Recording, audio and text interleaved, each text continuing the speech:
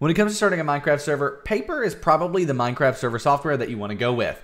The reason being, with Paper, you can add plugins to your server, but in addition to that, you also get better performance with your server, meaning less lag and things like that, with the same hardware that you might lag with on a vanilla or a modded Minecraft server. So in this video, let's go ahead and get a Paper server started. Now, first things first, I do want to mention this is not a public server. It's only going to be up and running when your computer is up and running. It also uses your own internet connection, meaning you need a decent internet connection. And while Paper does perform better, and a lot of times you can host a Paper server when you're struggling with other types of servers, it does still require decent hardware to run, especially as you add more plugins and players to the server. So with all that being said, what if you want to host a public server? What if you don't have to worry about the server's hardware? What if you don't even want to have to worry about your internet connection? Just basically, all you want to do is start the server, maybe add some plugins, and then just let your friends join it and you join it just like any other Minecraft server. Well, that's where our sponsor, Apex Minecraft Hosting, comes in. Go to the first link in the description down below, the breakdown.xyz/Apex, to get a Paper server up and running in under 5 minutes. On top of that, your friends will be able to join it as soon as you set it up, and you can quickly and easily add plugins as well. So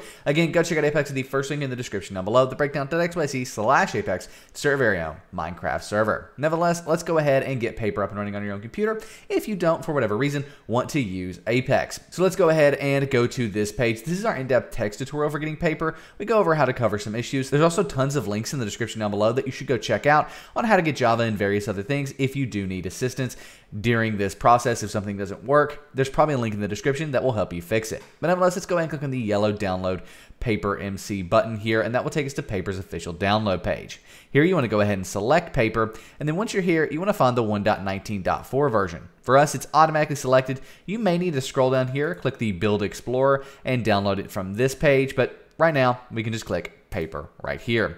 Then download them again. You may need to keep or save the file depending on your browser. That's perfectly normal. Then once we minimize our browser, what we actually want to do is go ahead and create a new folder on our desktop. So right click, create a new folder.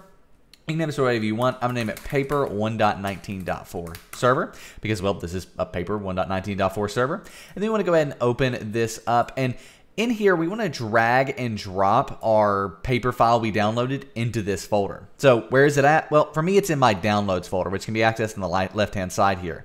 Then we can drag and drop this again from our downloads folder to our desktop and into that folder we created.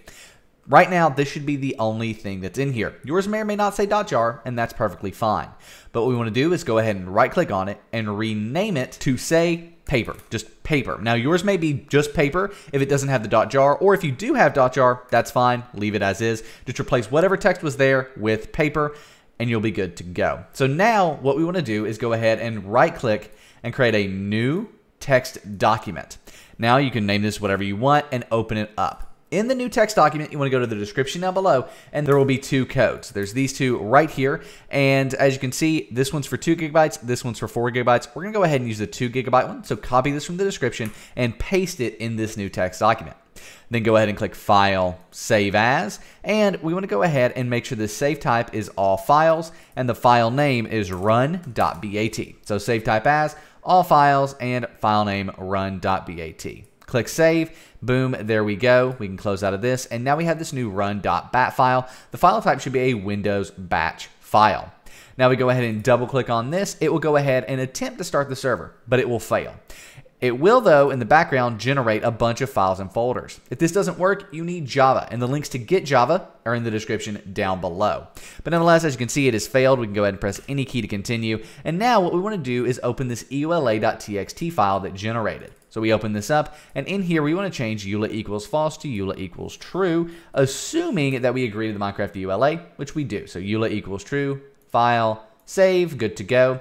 And now we can double click on the run.bat file. This means that our server is now starting right on up, and we have created a Paper server.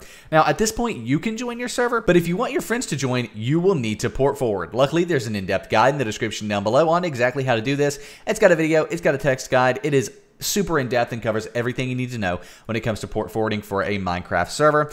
Also in the description is a link to a video on how to fix different server issues. But at this point, if you just want to test to see if your server is working, go ahead and open up the Minecraft launcher, launch into 1.19.4, and then you can join your server. Right now, you're the only person. For your friends to join, you need to port forward.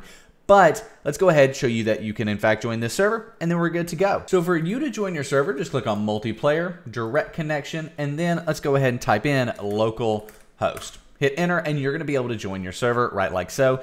However, for your friends to join, again, you will need to port forward, and then after you port forward, it's covered in here. You will need to get your public IP address and give that to them for them to join. But nevertheless, that's how you can make a paper server. You can now add plugins to it, and if you want to see how to do that, be sure to check out the video that's on your screen right now. It goes over exactly how to add plugins to this very server. So go check that out to get plugins, and yeah, we'll see you over there. Peace.